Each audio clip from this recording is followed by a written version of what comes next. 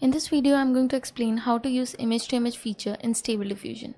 You can download any image, maybe use your own image, or you can use Stable Diffusion to generate a new image. In my case, I already generated a new image using text-to-image, so I'll be heading directly to image-to-image. So here, you can click to upload. As you can see, the image is loaded under image-to-image, and under the image, there are so many parameters and most of them are similar to those in text to image. Some of the parameters like denoising strength are something specific to image, which I'll be explaining later. So how does it work? Usually in text to image, we use a prompt, which is a written text input, and we give that input, and the AI or the model uses its own creativity and the input from the text to generate a new image. But in case of image to image, suppose in some case you need a inspiration image or something that you already created and you want to tweak around with the same image or add some new elements to it. That's where image to image comes into picture. So how does it work? We use text from the prompt plus an initial image which act as an inspiration for the model to generate on top of it. It can add its own creativity. This way we can add new creativity plus preserve the predefined characters of the initial image. So the preservation of the previous features in the image depends upon a parameter. So right here, denoising strength. Denoising strength is the parameter that defines how much of the initial characteristics of the image will be preserved.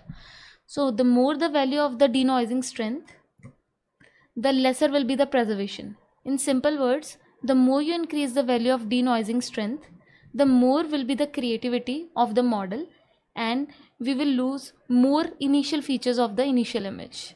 Right? So usually I like to keep this value to 0.5. In this case, you can tweak around.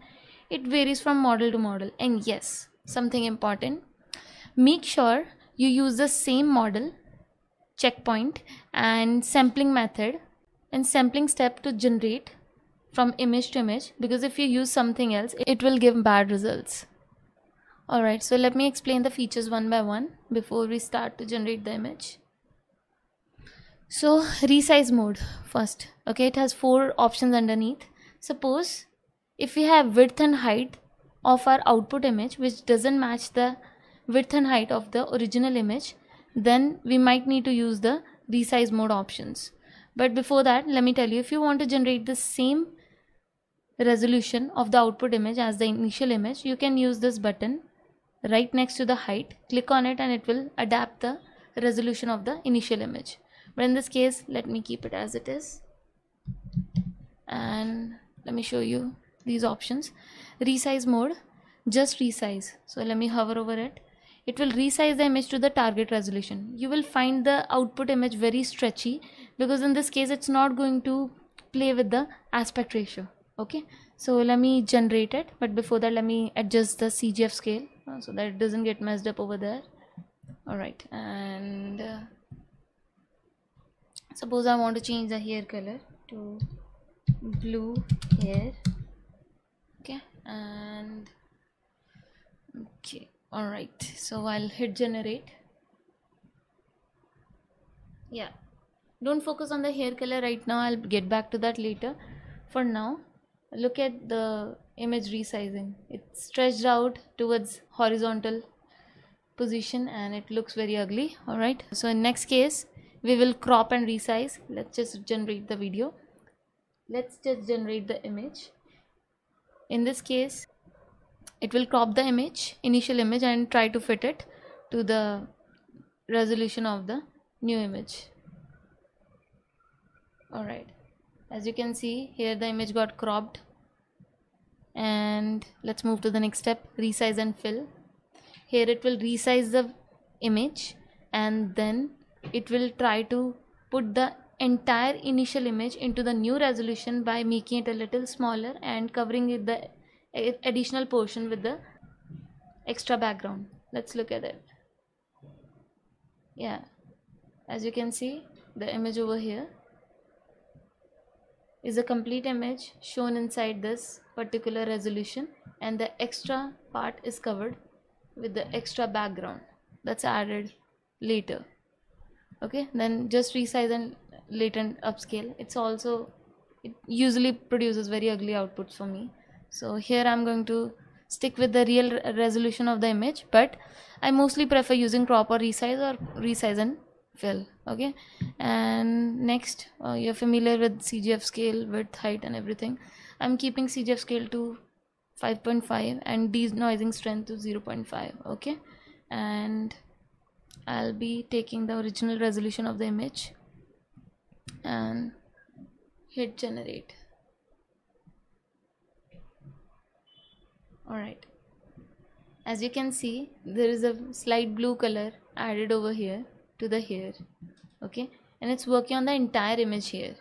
Okay, it's taking the full image over here. It's taking the full image, using it as an inspiration and changing the characteristics from the prompt given.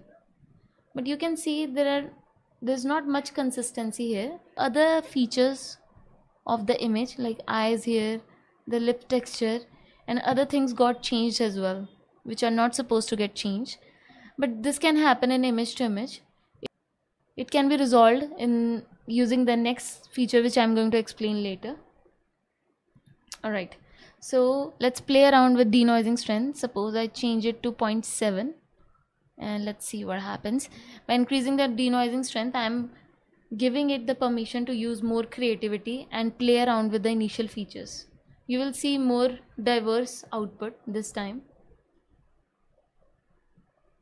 Yeah, you see, it played around with everything, changed the color of the clothing as well. Okay, so while using this image to image feature, try to keep it to 0.5 or see what works for you. Alright, so yeah, so the problem that we got over here, we won't be getting this problem in the second option, that's in paint option. Here we are going to work on the specific part which we want to change by using a mask option. So let's move there. I'm going to copy the image to in paint. As you can see, image is loaded on the in paint, and let me show you the features underneath. Most of them are same, and there's some new additional parameters added here. On the right hand side of the image, you can see there is a pointer. Okay, we can use this to create a mask or in paint on top of the existing image. Okay, so I was trying to change the hair color, right? I'll in paint on top of the hair of the model.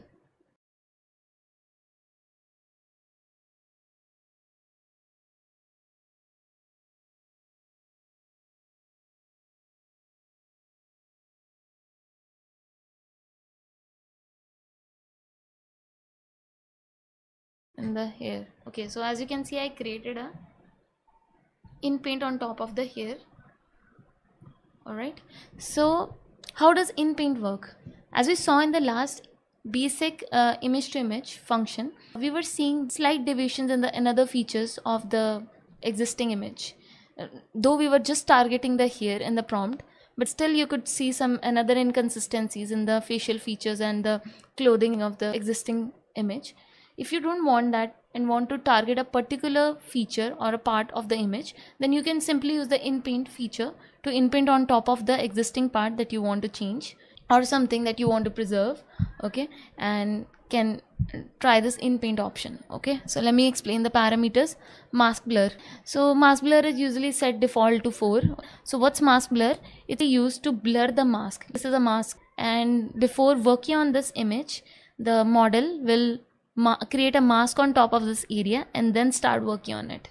Alright, if you increase the value of mask blur, it will make the edges more smooth.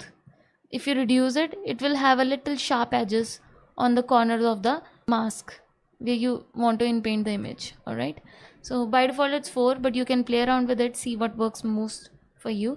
And then mask mode, in paint mask, in paint not mask. If you select in paint mask, that means it will in paint in the in painted area. Okay, so it will regenerate the hair. But if you select in paint not mask, it will leave the hair as it is. In this case, regenerate the entire other image based upon the prompt given. Alright, mask content, next option. There are 4 options underneath fill, original, latent noise, latent nothing. So I'll explain all of these in brief. You can try them yourself. Fill. As you see, I created a in-painted region over here. So in case of fill, it will take this in-paint region, it will fill the in-paint region and then start working on the new image that it's going to generate. But in case of original, it's not going to do anything to the initial image and directly start regenerating on top of it. And in third option, latent noise, it is going to add some random noise to the in-paint region and then generate on top of it. The last option is latent nothing. So in case of latent nothing, it is going to use the blend of the colors from the existing image, put it on top of the in-paint area and then generate on top of it. You can use all these options one by one and see the difference. Alright, so I'm going to keep it original for now. Okay, and next option is in-paint area. Usually in-paint area gets confused with mask mode, but they are both different things. Mask mode is about the image generation and in-paint area is about the inspiration. So let me explain it by example. Suppose I selected a whole picture here. So the model is going to take the entire image as the inspiration and then generate mask with respect to it. It will create a more blending effect in this case. But in case of only mask, the model is going to work on the in-painted area in isolation from the outer image. Usually when I use this option, it creates very edgy results. So I prefer using whole picture. But in case you select only mask based upon your requirement, then you can use this next option, only mask padding pixels, which will define on how many pixels is the mask area going to work on, right? So the rest of the options I'll keep as it is. Okay, let's play around with denoising strength. For now I'm just keeping it to 0.5, but since it's in paint, I'm going to bump it up to 0.7 for now and see the results. So let's generate the image.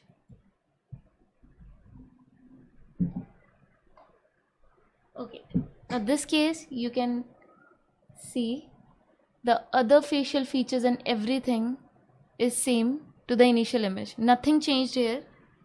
The in-painted area is just regenerated. The rest of the features of the initial image remain intact. In this case I used original mask. Let's try latent noise. Yeah, you can see latent noise. There's a noise on the background and that noise got filled later on while generating the image. Not much difference. You can take multiple attempts. You might like some images, some will be perfect, some might have some discrepancies in them, but it will work for you. Yeah, and here I generated the image using latent nothing, using the blend of the colors from the image. Here the hair got more blended in with the background. Alright, so let's move to the next option, that's in paint sketch. In some cases you might need to add some extra accessory or some extra features to the pre-existing image which doesn't exist in the real image. In that case you can in paint by sketching on top of the image. Alright, let's transfer the image to in paint sketch. Right, the image got loaded. Most of the options that you see here are all similar to in paint option, right? You will see mask transparency over here. So we can play around with this option. This option will determine how much of the transparency do you want to create in the mask to create a more blended image. Okay, so let's see if I want to add a choker to the model in the image. So I'll take the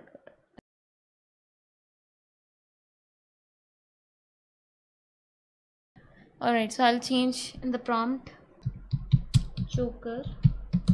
Alright, I'll add pink choker in the prompt. I in-painted a choker on the image and let's hit generate.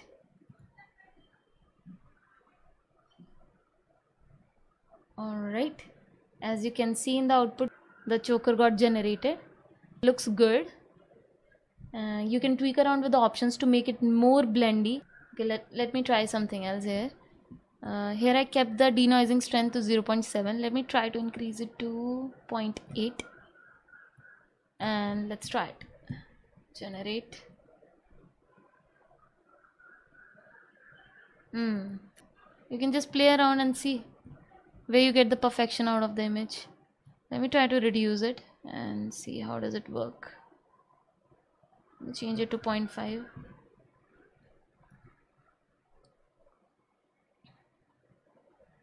Okay, so this is what it generated. Yeah, play around with it and try to change the another mask content options as well and see how does it work. So that's it for now. Thank you for watching, guys. In the next tutorial I'll be covering sketch, impin upload and batch options as well. So have a nice day.